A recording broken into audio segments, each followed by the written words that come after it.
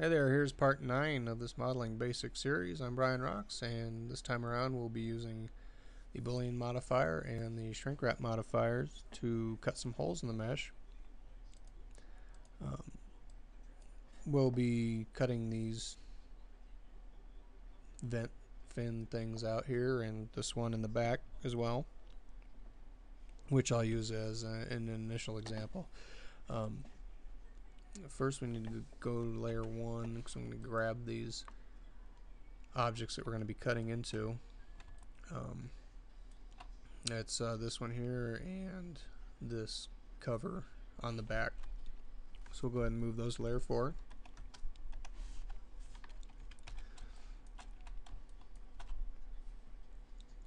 I think the easiest way to cut a hole in an object is just to create the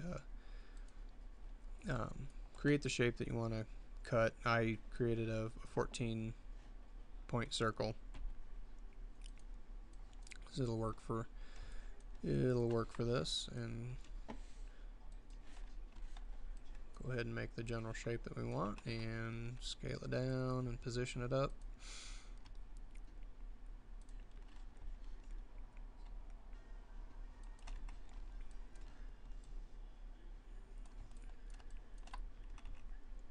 Bring this up above the object. Now we want to go ahead and just get this flush with this top face. Couple ways to do that. Just turn on the snap tool. You can pick the vertex for the snap element.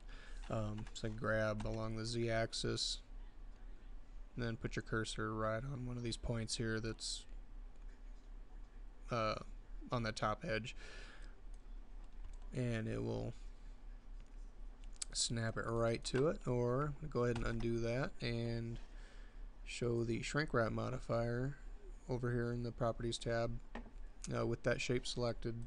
Add modifier under the deform column. It's a shrink wrap, and now the target of the shrink wrap is going to be this piece. So it's cube 018.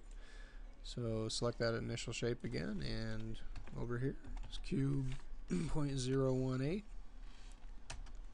and there it is. It's a bit much to use the shrink wrap modifier for something that's already flat and you can just snap it down to the face basically. But just for a quick example, so to complete the hole here that we want to cut, just go ahead and apply the shrink wrap modifier.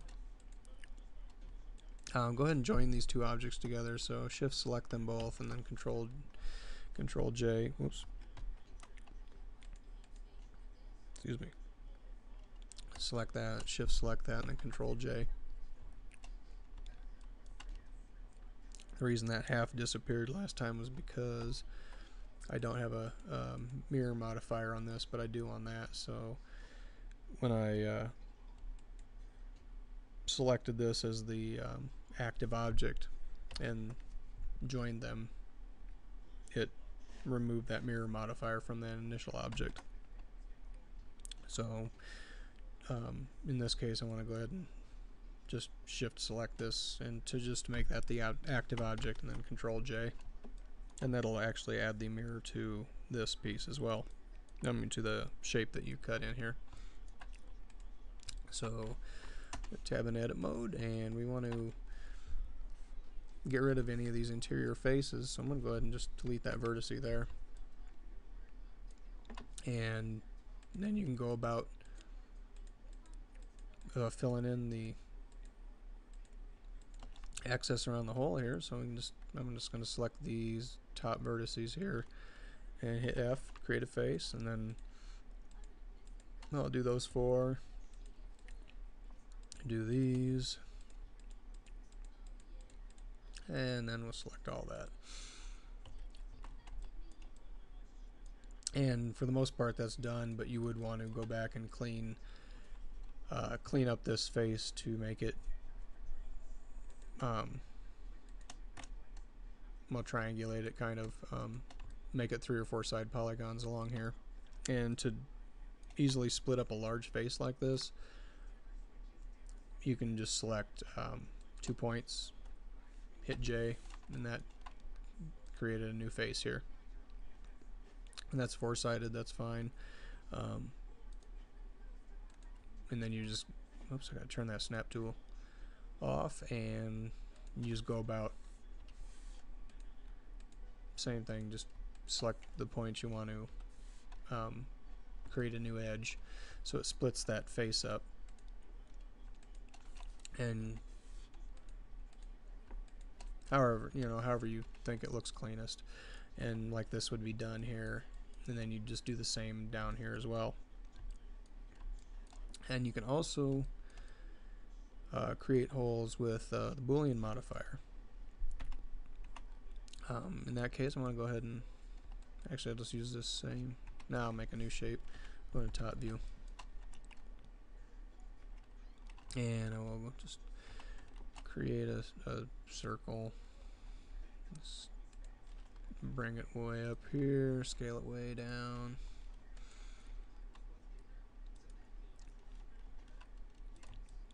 And we'll just cut a hole right about there. Now with the Boolean modifier, you do need some volume or depth, an actual object, not just a loop. So I'm just going to go ahead and extrude that down, and then just put it through, kind of like a cookie cutter. And now with the Boolean operators, you just want to select the object. You want to apply it to the object that you want to modify. So in this case, we want to cut a hole in this object here. So we'll go ahead and apply or add a Boolean modifier. And in this object field here, we want to add this. So it'll be circle 019. 19, whoops. And you can see you have a hole here. There are 3 options with the Boolean modifier. You have intersect, union, or difference. And with the with these 2 shapes here, it's kind of hard to tell what those do, but I'll show you here real quick. But first up, when you do have the settings what you want as you want for the Boolean modifier, you go ahead and apply it. Select the original object that you're cutting with, and then just delete it. And you have your resulting geometry right there. And you see in this case, this came out pretty clean. You wouldn't even need to do anything with this. A lot of times a Boolean modifier will really make a mess of things. But with the new B-mesh functionality, it makes it a lot easier to clean up the mess. So I'll show you what the Boolean modifier does. And just add a cube. I'm going to add a sphere here. Let's see, I'll just scale that down a bit. Now we'll just modify the cube with the modifier. So let's add a Boolean modifier and get the name of this one, sphere 003.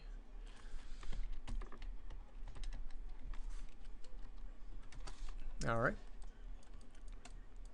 And with the intersect selected there, you can see when I turn the shading off, and since the cube's still selected, I can move it around, and you can see the resulting shape there. That white wireframe is the resulting shape. So when you apply the modifier and then remove this sphere, you'll have just this bit left. As you can see, it's the intersection between the cube and the sphere. And if I were to switch that to union, you can see it's just a union of the two. And so the difference, kind of the opposite of union, just takes the difference of the two objects. So, and you can see the geometry it's going to create as a result. And this isn't horribly messy, but when you have more complex shapes and you're using the Boolean modifier, you just got to be aware that it can create quite a mess that you might need to clean up. That's basically it for the Boolean modifiers.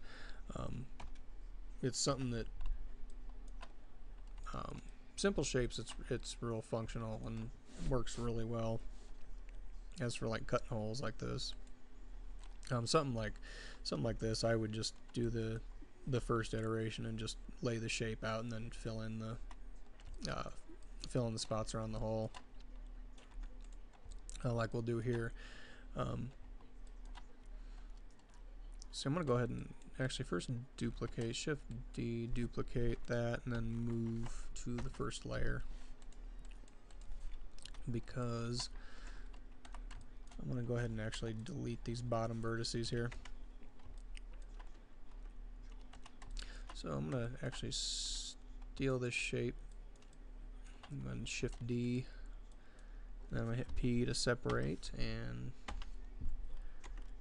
so we have a new object. Bring that down. I'm going to remove the mirror modifier from that. And we need like, what, 6 of these across here. And that's easy to do. Let's scale this down a bit.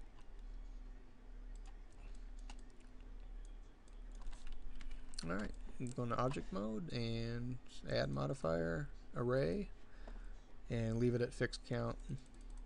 Tab that up to 6, and then this spacing here.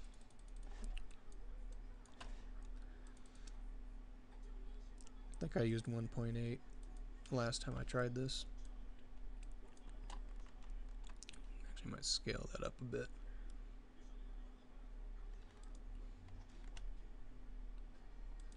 Cool. Now we need to actually shape these up along that edge there, so I'm going to go ahead and just apply that array and just go ahead and shape these up how you like. And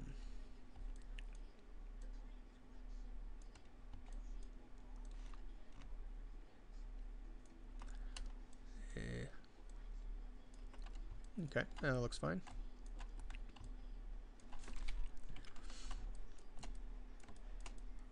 And now we want to use actually the shrink wrap modifier to lay that out on this bottom piece. And that's a cube 005, so select your shapes and add modifier, shrink wrap, and cube, oops, 0.005. And there we are. And you can actually, before you apply that, if you need to, like say adjust positioning, you can still do that, and it'll still translate that along that face there that you have the shrink wrap on.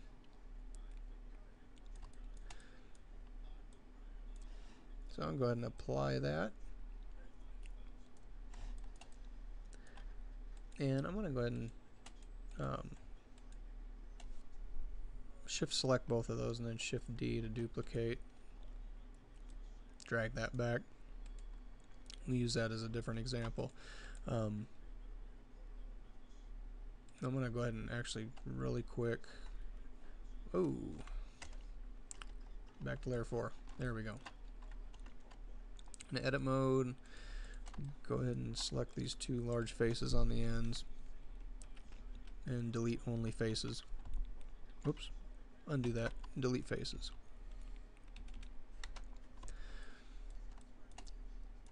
And then we can actually select those 2 top ones, and that's the one we want to only delete the faces, so we are left with these edges on the end. And I'm going to actually, on edge select, I'm going to select this edge here, and I'm going to delete that.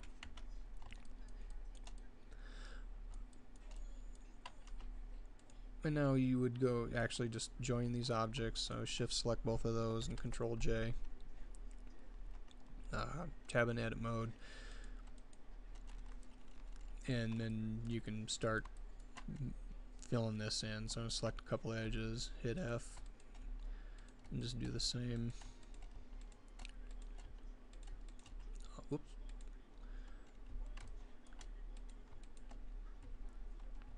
And then see, I'll just Alt Shift select all those, Shift select these, and hit F. Oops, undo that.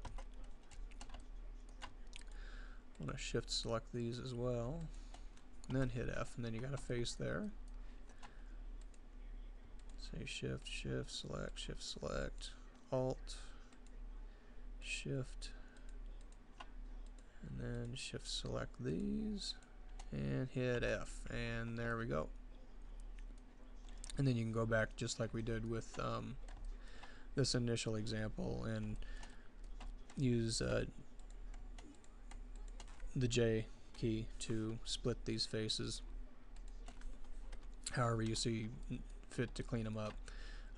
In this case, I added like a loop cut before I filled all the faces in. I added a loop cut kind of at the center of each of these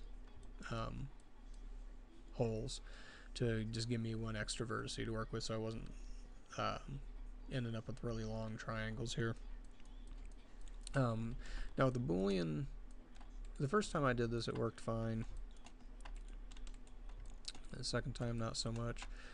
So let's try it again here. So I'm going to go ahead and select this, edit mode, select all these and just extrude up. Hit A to select all those and then move them down there. And then we want to cut into this object, so add the Boolean modifier and whatever object this is, it's cube 030, so in the object cube .030, give it a second to think, and you see, yeah, it didn't work out too hot. Yeah, you can still see it just filled in these faces here, so let's see what kind of cleanup we can do. I'm going to go ahead and just apply that. Select those shapes, go ahead and delete that out. Excuse me. So you're going to top view, I'm going to edit mode. That's the only thing with these. Sometimes a Boolean operator kind of makes the computer chug a bit, but you can see the kind of mess you can end up with sometimes with the Boolean. So I kind of use it at your own discretion. I find it much easier to kind of just do it the manual way. It's at least predictable. So yeah, just be careful when you're using the Boolean operators. Simple shapes, it's great. When you have a bunch going on, it'll make your computer lag out. I've even crashed Blender doing it. But that's the fun of messing around, I guess. That's just cutting holes and stuff. Pretty straightforward, simple. It's only when it comes down to actually cleaning up, you know, the final part. It is, again, that's just a lot of times you'll, you know, make a cut and then you'll say, oh, I don't like it, so you got to redo it. All part of learning, all part of the fun of it, I guess. So that's basically it, and that's cutting holes and stuff. So I hope you learned something, and thanks for watching.